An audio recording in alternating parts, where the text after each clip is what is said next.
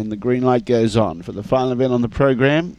4 greyhounds, but we had a very, very entertaining 4 greyhound race before. Set to go. Away.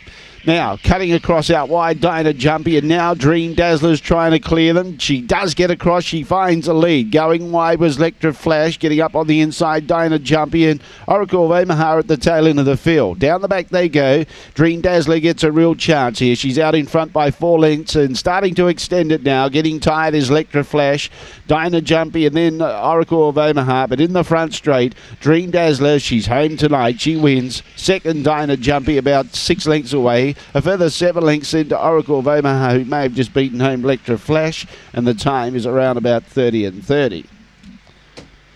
30.33 to be exact. That's what it shows on the board. And the favourite salutes. Well back favourite into $1.70 on the tote. Dream Dazzler, it's 8.76 8.761. 4.53 was the early split. 17.32. And 13.01 was the run home.